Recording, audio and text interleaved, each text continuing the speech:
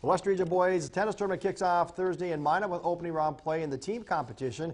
Now the Magicians come in as the second seed. They'll meet up with Bismarck, a team the Magicians swept earlier this season, but will play in a 3-2 format, which levels the playing field.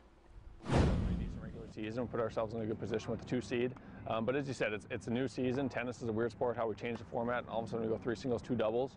So we're going to have to make some changes. We know some teams are going to match up with us better in a 3-2 format than they do in a 6-3. So we're excited for the challenge, and we're going to be ready to play. Yeah, I'm really excited with how guys have been playing that towards the end of the year. Again, I've stressed this a lot this year, these young guys stepping into big-time positions and producing. And that action begins at 9 a.m. on Thursday, and that action has been moved into the Cameron Indoor Tennis Center.